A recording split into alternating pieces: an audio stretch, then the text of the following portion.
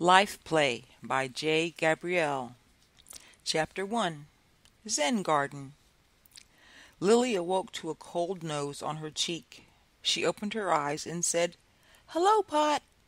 The black Bombay kitty stretched out a paw and gently touched Lillie's nose. This is how each morning started, usually before 2 a.m.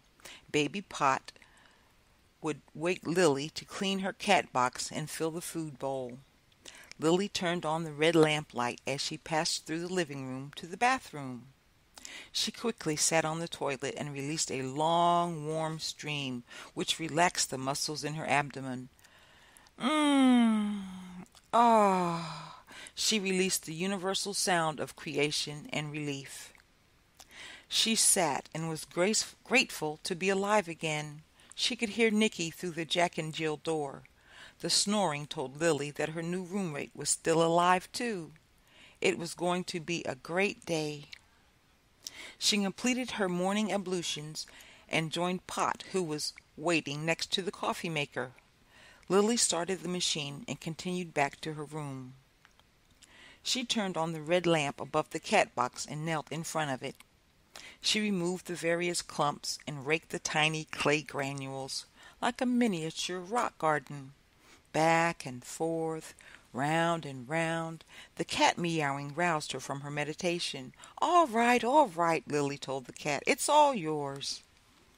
"Meditation time is done," she said to Pot, who paid no attention and continued inspecting her freshly manicured potty box.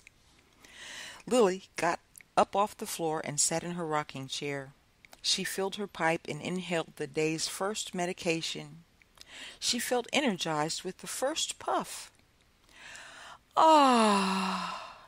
Lillie sat in the dark and inhaled her medication for a few more moments.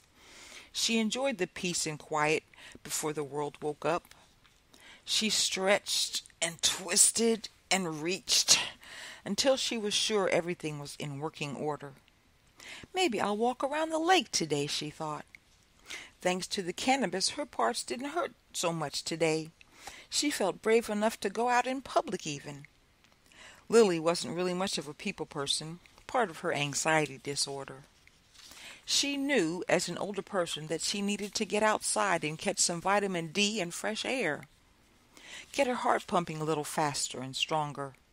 She wanted to be around for a long time and would do whatever it took to stay reasonably healthy in mind and body. She was blessed to now have Nicky to go on her little outings. "Hope she won't mind me tossing these little seeds out of the car as we go," she wondered.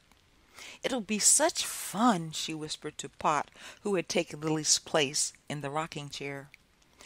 Lillie settled on the couch and decided to check the TV to see what was going on in the world while she slept. At the same time, she turned on her tablet to access the Twitters in case she decided to comment on any of the day's newest news reports. To be continued.